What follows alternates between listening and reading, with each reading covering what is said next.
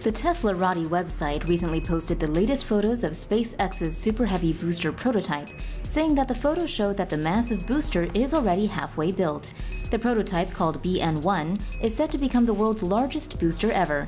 It will also be the tallest, heaviest, and most powerful liquid fuel booster ever built.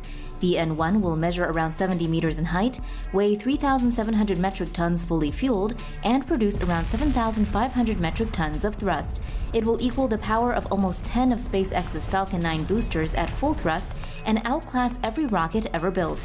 A flurry of public photos from local and visiting photographers have confirmed that the Super Heavy prototype is effectively halfway to completion and currently stands at 18 steel segments.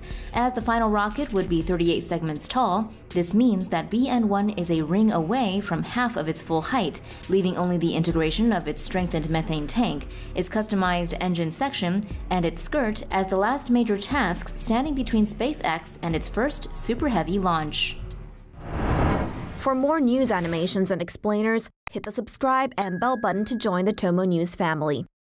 Thanks for watching.